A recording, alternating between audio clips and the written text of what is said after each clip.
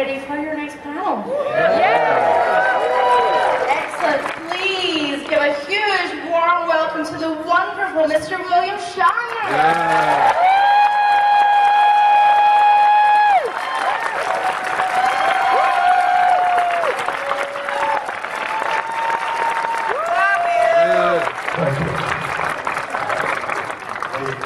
The lights are gleaming, so I can barely see you. Right. But the lights provide so you can see me. I guess that's more important. Well, I have terrible news. Terrible. Just terrible news. Okay. I had a touch of COVID a couple of weeks ago. Oh. Totally better. Took the pills. I'm fine now. I think it leaves like a COVID brain. Mm-hmm. Yes. Just like say yes for people who know what I'm talking about. Yes. So I'm older than most of you. It's a laugh for you, but not for me. And so I got up this morning. I got up early. I'm in Los Angeles, in San Fernando Valley, and there's the airport in San Fernando. Airport, and it was 5 o'clock, and something was pushing me to get up at 5 o'clock and not, the last possible moment, drive to the airport quickly.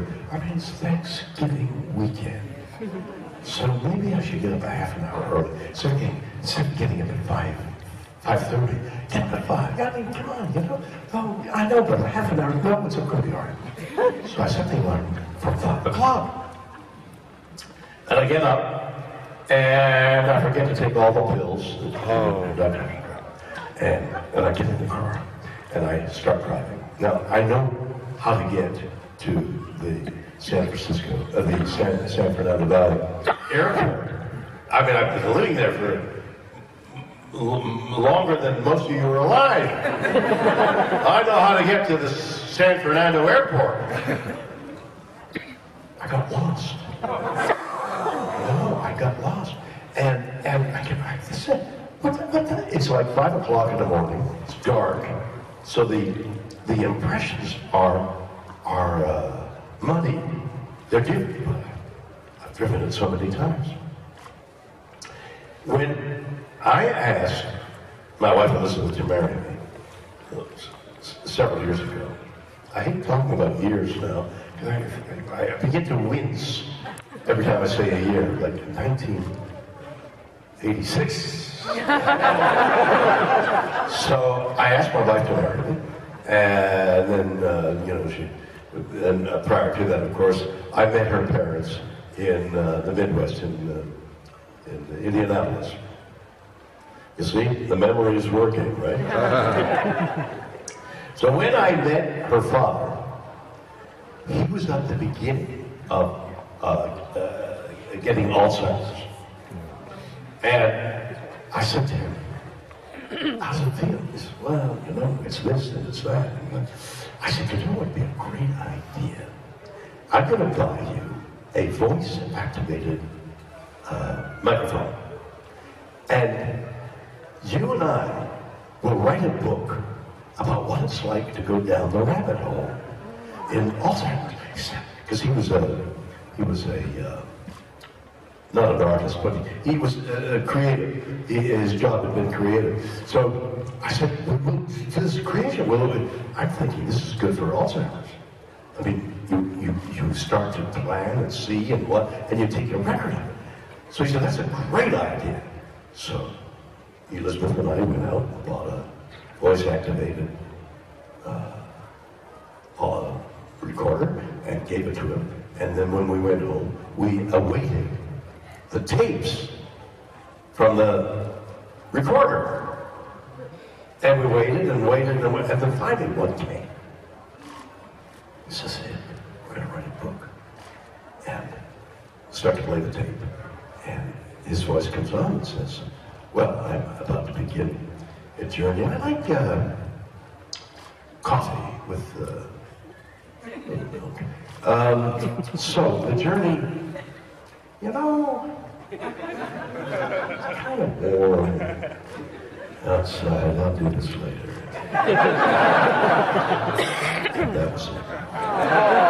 That was the journey into Alzheimer's. So as I get older, I'm thinking, is my mind going to work? Am I going to be all right? I mean, an actor makes their living doing what I'm doing now. Either spontaneously, I don't know what's going to come out of my mouth any more than you do. Or you memorize and do somebody else's words and say them with the same compassion that you would use for your own. That's what an actor does. Am I going to forget?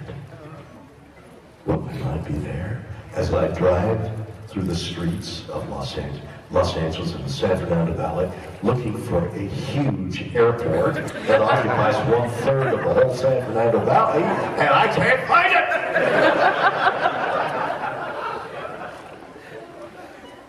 So apparently, I had, and not now, like it's gone. Brain fog. Brain fog. Who's ever heard of it? You know, you see the fog rolling in on the bridge there. You know, and it envelops the whole bridge. I mean, it's not like scattered mist. Like, oh God, it's cold and damp.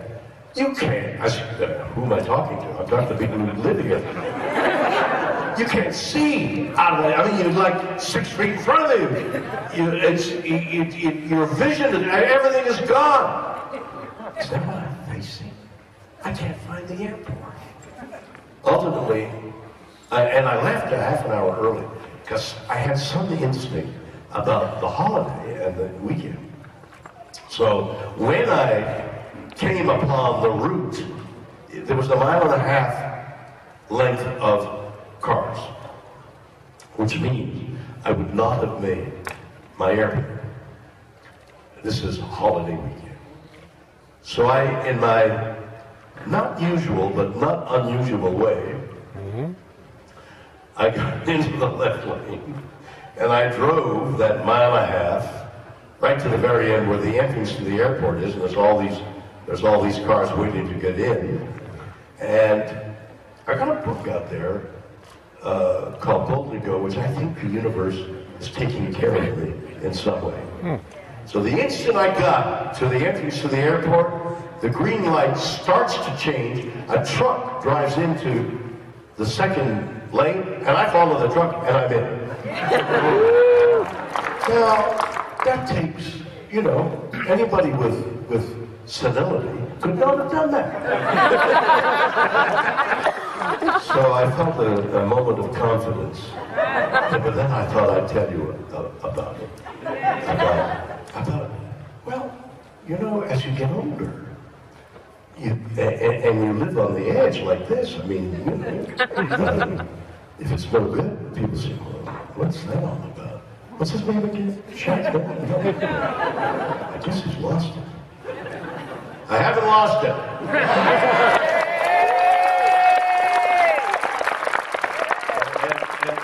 And that's more a self-propelling statement rather than I haven't lost it. I'm good. Very good. Oh, thanks. Very VG. Very good is not good either. It's either excellent or you're a failure. That's the way I've been brought up. You're either like, oh man, I've never seen anything like that, or so very good. I appreciate the attempt. So, what we need to do now is that like a change in the. Like it's too difficult. You need 2 people. Wow. I'd love to interview these guys. That might be something. But you've got questions, I think. So I can't see anything out here because of the gleam in my eye. Hey, boys, there. Somebody in the yellow shirt. Right? Captain Kirk shirt. No. I'm Captain.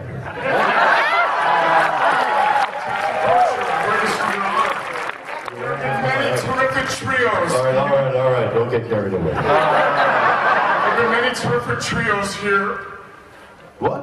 Terrific trios. All right, hold on, stop. Okay. I heard the man say there's 3 terrific trios here. No. Does that make any sense? Is it me? Am I getting senile? That doesn't make any sense? We got 3 terrific trios? Well, there have been many terrific trios, like the LCD line of the 75 Flyers. Okay, so I have no idea what you're talking about. And the question is whether you're making sense or whether I'm not receiving, and I'm back looking for the airport. My question today is... Oh, thank God I understood that. Kirk, Spock, and McCoy. It's one of the greatest trios ever. Spock and McCoy.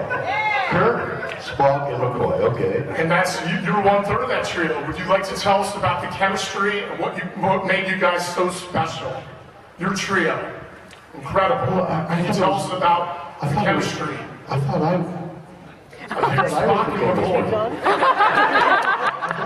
What made you guys great? You guys were great. What? What was it like working? Those 2 gentlemen. I was working. I remember you said when you made McCoy upset. I'll be serious about it because you're long term. I love those guys. I wrote a book on Leonard. I admired DeForest as an essential Southern gentleman. I loved him. Leonard was my best friend. He was the brother I never had. What else do you want to know? That's what I'm talking about. Forrest Kelly. Wait a minute. What is this, an interrogation? You got the lights on? I've never been there. I don't know, sir. What about DeForest Kelly? What about DeForest Kelly? I don't know. DeForest, stop. You got him upset in that movie. Stop. I'm going to answer your question in the same logical way as against the way you asked the question. DeForest Kelly was a beautiful man, married to a beautiful woman, Carolyn, in the same way. He and she were an idyllic couple in their civility, their knowledge, their kindness, their beauty. I love them. What else do you want to know? Thank you so much for answering my You're very question. welcome. I really appreciate it. Next. They can't be more challenging than that. I think that'll be your hardest one today. I think so. I certainly hope so, because if you get difficult, I'm moving off the stage. I got your signature, I got your photo op. No I kidding. saw you at the convention in 1976 in No San Francisco. kidding. And All those years. all those ago. years. So I wait, wanted wait, to wait, start wait, wait, wait, wait, Yes. wait. Yes. All those years. 76 for crying out loud? Yes. That's 30 plus 20, that's 50 some odd years ago. But I started watching Star Trek when I was 9. I wonder if I'll be able to find my way home from this. You actually signed my program from 1976 over there at the signature site. What? Tell me. Yes. Okay. Tell me. Lean into the microphone. I'm sorry, what did you say? Lean. See, you're a little senile, I guess.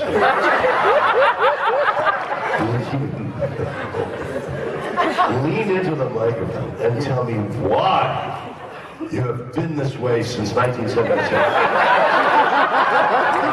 Because of you. Well, it's going to seem a little idealistic, No. but I love the message of Star Wait, but you Trek. just made an opinion. You just made what's the word I want? Justification of my opinion? Well, justification, a rationale. Yes. You've just made a rationale of your passion. Why should you have to do that? I don't. Okay. I love Star Trek's message of a united people, of race, creed, religion being inclusive. Yeah. And I have lived my life that way because of Star Trek. Wow. Of course, there's always the Bible. Have you examined Judaism, for example? That's beautiful. What's your name? Cindy Lacey. Cindy, is that beautiful? What's your question, Cindy? Really, one of my favorite Star Trek characters was Nurse Chapel, Marshall Barrett. Why?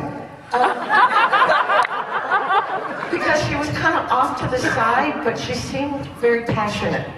And then when she got Wait a into minute, let's look at that. Cindy, Yes. hold on. She was off to the side, but she seemed rather passionate. Yes. I wonder, the word seemed is filled with seams, isn't it? Yeah. So And you want to discourse on that at all? I just kind of want to know whether she was, in Next Generation and Deep Space Nine, she was very, out there. Well, what is out there? Because I never watched this. Okay. I know nothing about Star Trek, honest to God. Yeah. But what do you know about Marshall Barrett? Was she a kind, funny person? Did you meet her? Did you know her? There is a shaded history of management and Star Trek. Mm-hmm. And so, in the right circumstances, I would talk about it, but these aren't the right circumstances because everybody is admiring and Yes. filled with love, and I don't want to disparage I respect that. Thank you. Okay. Are we done? You asked that often.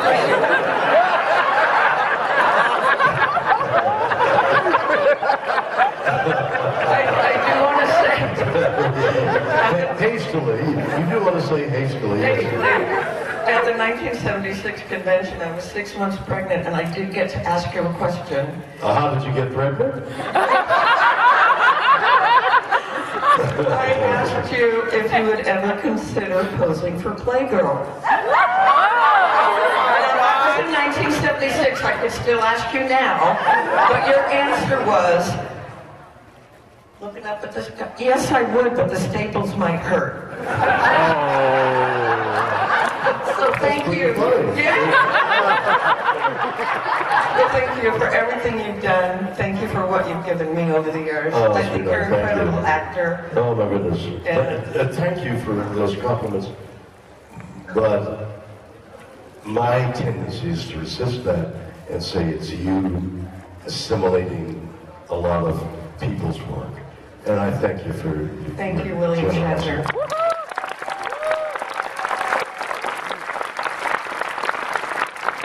Yes, sir.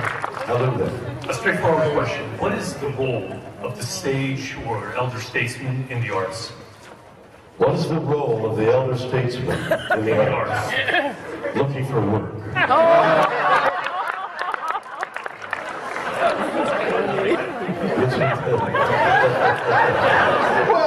Well, everybody thinks, oh, he's gotten older, got a little wiser, must know more about things than I do.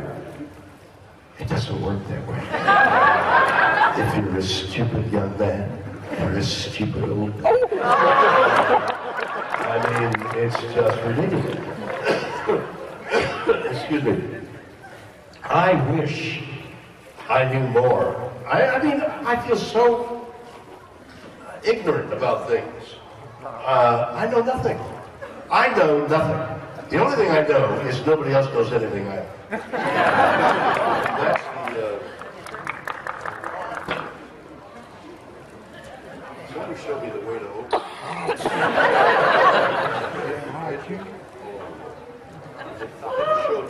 Didn't show to me to open it up with a microphone in it.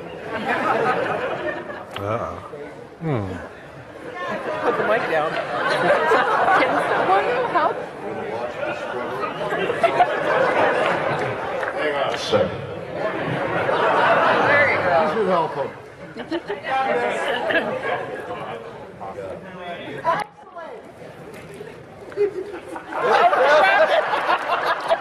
yield for the contract thing.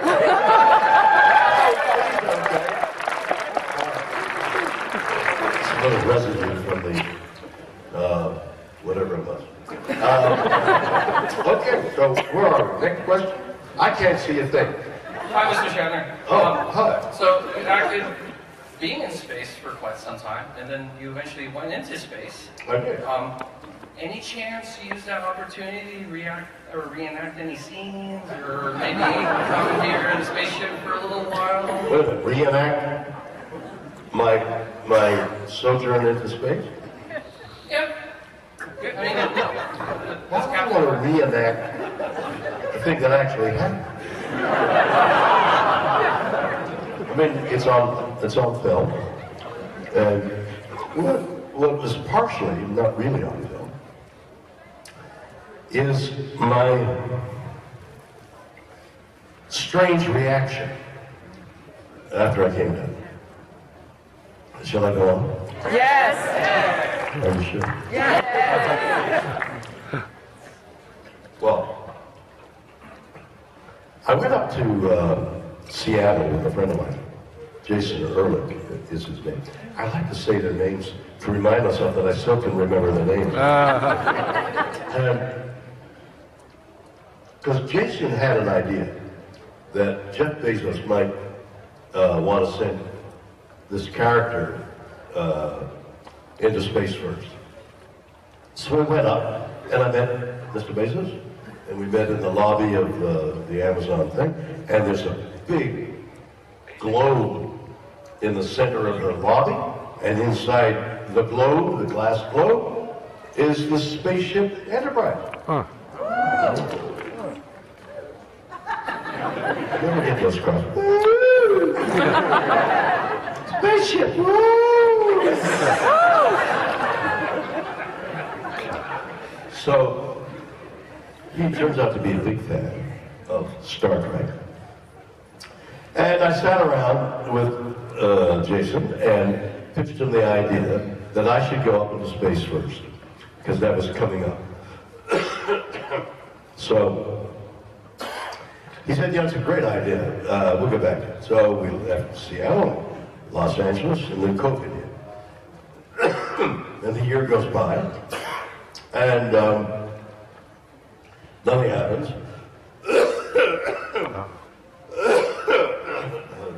There. And you can hear it clearly, can't you? Like the fog over the bridge. It's not the fog, it's the flap. So, a year goes by, and I read that Bezos is going up with his brother, and a female astronaut who didn't go into space, and a young man. And so I called Jason, that's too bad. And he said, well, maybe the next flight. I said, Jason, I'm not going on second. It's like getting Kamala Harris. I don't know. It's like getting the vice president when you wanted the president. That's whoa. That's not a terrible remark, is it? No, you're fine. So, that's it. That was it. And then one day the phone rings and they want me to go second. I've written a book. One of my books says, say yes to life. Say yes to the joy. Say yes to new love, new business, new experiences. Go, you're here, the cliche you're here once. Go and have a good time. Because having a bad time is more general than having a good time. Go and have some fun somewhere. So I thought, I've written that book, I better do it. So I called him. Yeah, I'll go. So, yes. Everybody agrees, you go second. So they called me on a day and said, turn up on a Monday in this place in Texas that is tens of thousands of acres. That's all Jeff Bezos' land. And on his land, he has the landing pad and a few buildings. And come on a Monday. So, Monday morning, I'm there. And except for a few people, I'm the only one there. The rest of the astronauts are not there. So, where is everybody? Yeah, well, they're coming tomorrow. Oh, you get to go first. Why am I here? Somebody says, let's have some breakfast. Okay. Some breakfast. After breakfast, Lord, why don't we drive out to the gantry? Drive out to the gantry? We drive out to the gantry, and we see the gantry. The spaceship is in a hangar somewhere. And it's the desert, the landing is at 4,000 feet. So it's like Denver, in effect, which is at 5,000 feet. It's high, it's a mile high, almost. What is that sound? What is it? Kids playing. Children. Children laughing. Children, oh, children. Those are the small things. So, we're looking at the gantry, and the guy says, let's go up to the top of the gantry. It's 11 flights up there. Okay. So I get to the third flight. I'm sucking in air, you know. And everybody else is sucking in air. And then 6, and then 9. And finally I'm at the 11th flight. Woo. Leaning on the balcony, and I'm looking at a room that has 12-inch walls of cement. And I said, about the size of this. And I said, what's that? He said, well, it's a safety room. Safety room over what? What do you need a safety room for? Well, in case something goes wrong. What are you talking about? What could go wrong?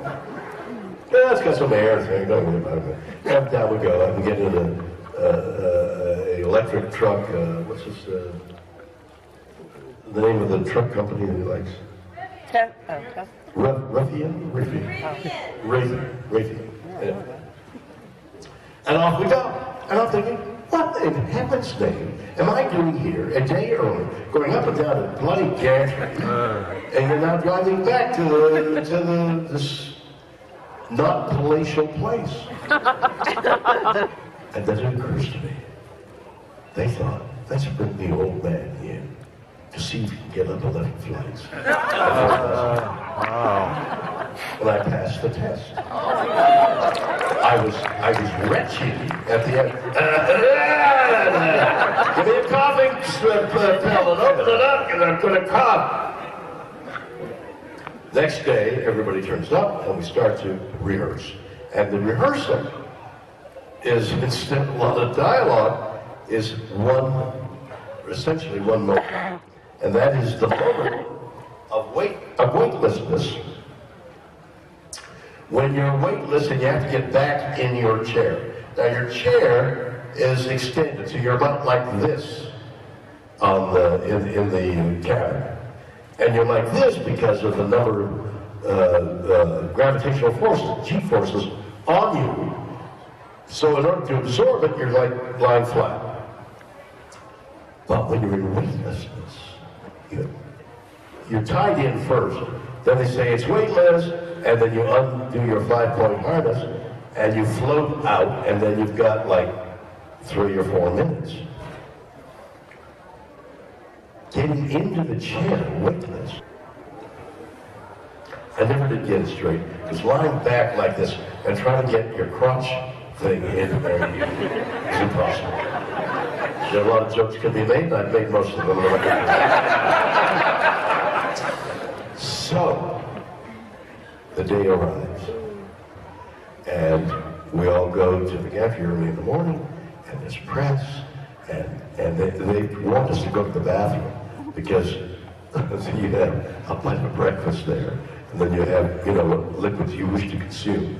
And then you're in the thing, and you're up and down, and it takes an hour, and then you land, and there's press, and there's more press, and then there's more press, and there's no place to go to the bathroom. So a lot of, I'm not going to tell you how many, but many of the astronauts wore what astronauts wear, which is absorbent underwear. Because if an astronaut, in all his or her glory, I'm an astronaut, I just peed in my pants. It loses all the glamour. So I didn't wear them, but apparently everybody else did. And so now I'm sitting in the walking up the gallery, and the thing is there, the tube is there, and it's outgassing from an exhaust. What's that? There's too much hydrogen, it's bleeding off a little hydrogen. Hydrogen? See, I'm from the generation who saw aloft many times the Hindenburg burning, and the guy who had met the Zeppelin. You know what I'm talking about, Zeppelin? Yeah. The guy who was there saying, and now the Hindenburg is going to be tied off. So they tie off the Hindenburg like they would a ship. It's a lighter than air ship. And they tie it off, and unbeknownst to them, and for many years, unbeknownst to everybody else, static electricity went from the ground up the tie-off rope to the anodized hull of the spaceship. It was like slightly metallic aluminum sprayed on the bags of hydrogen. And a static electricity spark apparently went up the tie-off rope along the metallic frame to a gas bag way in the back, very small, that had a small leak. And that spark began the conflagration of the Hindenburg. And if you remember the humanity of it all, and people were running away, burning, and that's hydrogen. And I'm passing by hydrogen being off gas, and I get into my seat. I'm thinking, I'd forgotten about hydrogen. And then they said, all right, we're going to begin the countdown. T-minus 20, 19, 20. Hold it. There's an anomaly. What's an anomaly? Something that doesn't belong there. Me! And all right, no, it's all right, we got it now. Continue the countdown. T-minus 17, 16, all right, everybody. What I'm about to tell you is the God's truth. We're going to remove the gantry. Anybody who wants to get off should get off now. And I start to go, okay. No, I can't do that. I'm Captain Kirk.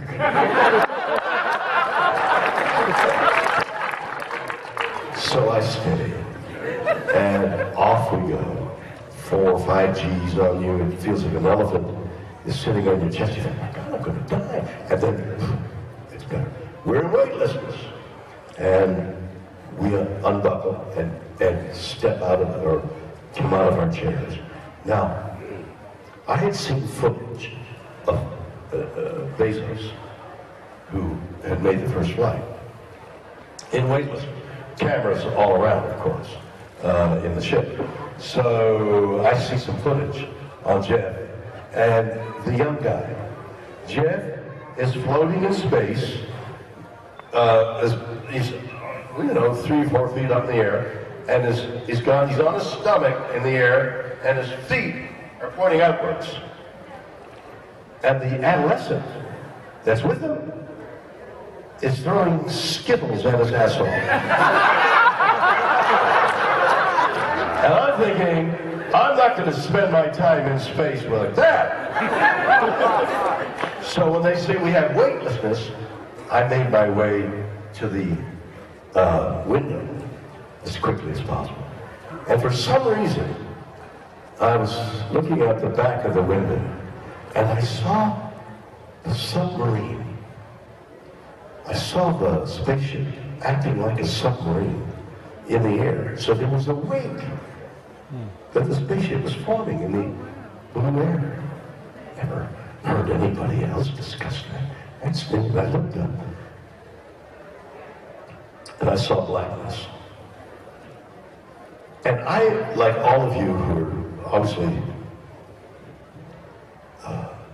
exalted by science fiction and space and the incredible awesomeness of the universe and the energies and the metaphysics and the physics and what's the unknown of what's going on in space and the majesty and the awesome of space. I was infected as any of you. But that day, there was no exaltation. Awesome. I'll be right back. No applause for drinking water. I do a tap dance. I do a tap dance. You'll be happy to applaud my tap dance. Just have pity. Cheers. Cheers, Bill. Okay. See him drinking water. So, space had no majesty there. Space was death. It was black. It was black as death. And I turned back, and there was this beige, white balloon, and I could see the beginning of the circumference of the Earth. Now, when I was a kid, just out of high school, I thumbed my way all over the United States. Born in Montreal, so from Montreal, you're going to feel pity soon. From Montreal to New York City, to Washington, to San Francisco, to San Diego, to Vancouver, to Chicago, and on to Montreal. I did it. I've crossed the United States in motorcycles more than once, in fast cars, slow cars, in a truck, alone, with a dog, with a family. I've done it so many times. One of the most inspiring things is the way a road goes into infinity. And you go along and think, my God, that's forever. And you get to like that point, and the road continues onto infinity. America seems endless. It's not. That little rock, I could draw like this. That little rock is a little rock. It's literally a conglomeration of debris and rocks with this thin soil that's been eroded by other rocks. And this, I'm a pilot. So you need oxygen at 12,500 feet, 2 miles. 2 miles in the air, the oxygen is such that you can't live. You need supplemental oxygen after 2 miles. Got 2 miles of air, this little thin soil, which is barely enough to put your fingers through in places, and this rock, and we're living on it. I read Rachel Carson's book, Silent Spring, when she published it many, many years ago. And I didn't quite understand it. I understood DDT and the soft eggs and the birds that were facing extinction because the eggs were breaking because of DDT, which is the most powerful, wonderful killer of insects so crops could grow, not remembering or not even knowing, I guess, in those years, that insects was the fountain blood, or the blood was the means by which so many entities, plants, trees, animals, birds, live on the flow, the continuity of insects. And we've invented something that's so wonderful. It's killing all the insects so we can grow more crops. Is that crazy? And I thought, this is incredibly stupid. But surely somebody else knows more than... It went on for years and years. It's going on. The stupidity behind DDT and all the subsequent mistakes are apparent to all of us. And it continues. And when we landed, I found myself sobbing. I thought, what am I crying about? For crying out loud. Why am I, and in front of the camera, right? And I tried to apologize, and I went off into a corner. Wasn't that an interesting sound? And I thought, what's the matter with you? And then I realized a rather familiar feeling. I was in grief.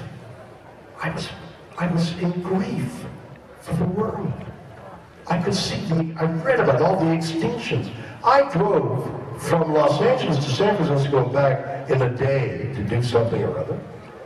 And in that, what is it, 700 miles? Or, when I used to drive, I drove it all the time.